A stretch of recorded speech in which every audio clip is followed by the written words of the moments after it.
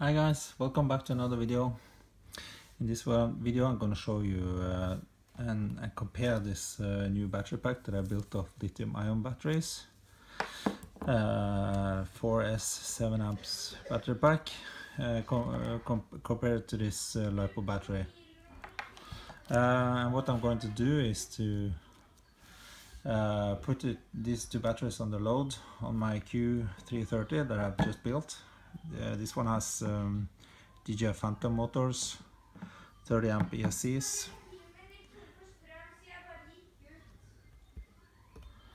and show you how it works on this display here.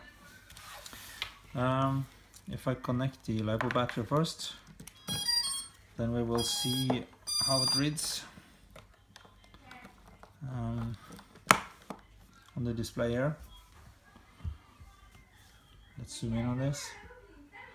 What we are going to be taking a look at here is the reading here, which says amps. You can see it's 15.35 volts, and this is the amp reading that we are going to watch. So when I fire up the quad and give full throttle, we will see how much amp it draws from the lipo battery. Okay, here we go.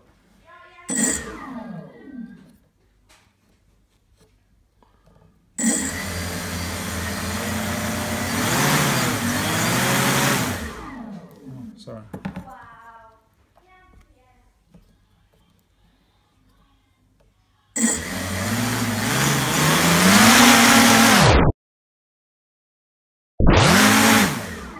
.31 amps at max. Max is certainly not something that I'm going to be doing a lot with this one, but at least we know how much it pulls when we give full throttle on this Q330. And now we connect the lithium-ion battery and see what happens.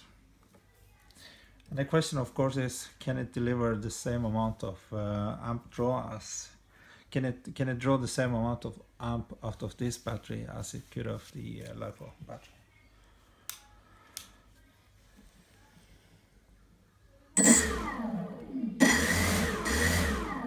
Okay, let's go.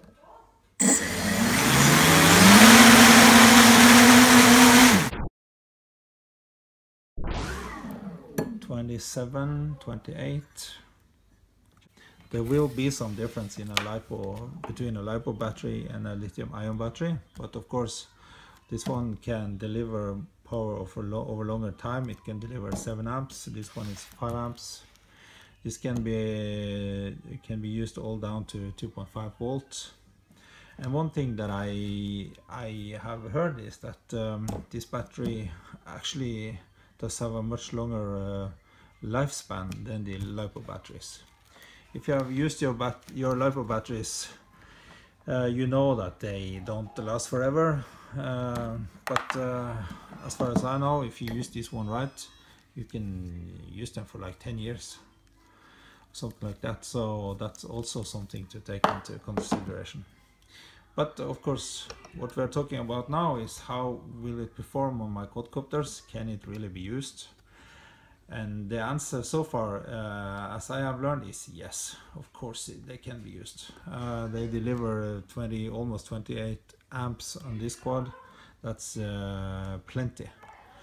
And so now the next thing to do is, and I also can tell you that I have tried to hover it and fly a little bit around, and I couldn't